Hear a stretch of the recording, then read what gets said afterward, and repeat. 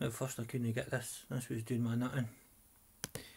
Right, so I think what I done wrong was I done button ID equals click me, right? So you're using an ID like in CSS, or hash for ID, or what is it again, ID and tags, ID and CSS, I can't mind, ID and whatever the other one is, I can't mind. So basically use ID in, class, that's it, class and IDs, classes and IDs, you use them in JavaScript. So we're using them in JavaScript here because we're using an ID for click me, and then we're going to label it click me, so it's a button, we've labelled it click me, we're putting it within script tags, we're going to use JavaScript, so document.getElementById, so we're going HTML basically is the document, so it's HTML, which is document dot get element by ID, so we're getting it by ID as in CSS you use ID, so it's ID equals click me, the ID and its ID, and we've got it in between brackets click minus me, but obviously it's called click with a dash me, sorry, and click dash me.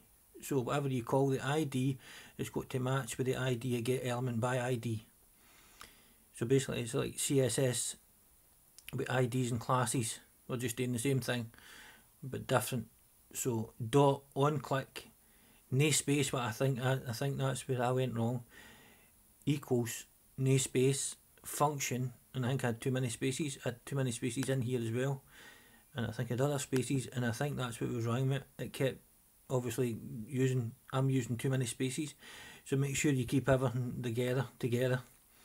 Then it's alert hello there, we are opening and closing parentheses, obviously don't forget them, don't forget the opening and closing brackets, and the alert hello there, or alert whatever you want. So I'm going to try alert my name, Ian Macaulay,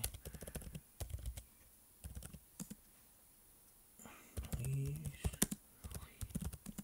any comments below. So I'm just trying to learn JavaScript for myself. I've learned HTML, I've learned CSS, and now I'm trying to jump into JavaScript now.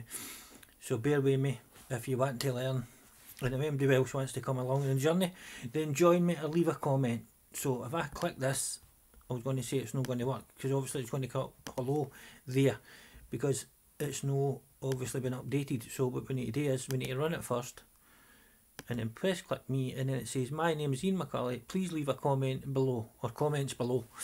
As I say, I'm trying to learn JavaScript. I've learned HTML to an extent, I've learned CSS to an extent, and I'm trying to learn JavaScript now, and then I'll go back and do it again, because I believe when you try and do this, well, for me anyway, this is what worked for me. If people are getting stuck, this is what worked for me when I went and done HTML, and then I done a web page, my first web page, and then I kept like going over and over and over and over and repeating. It's just called repetition basically.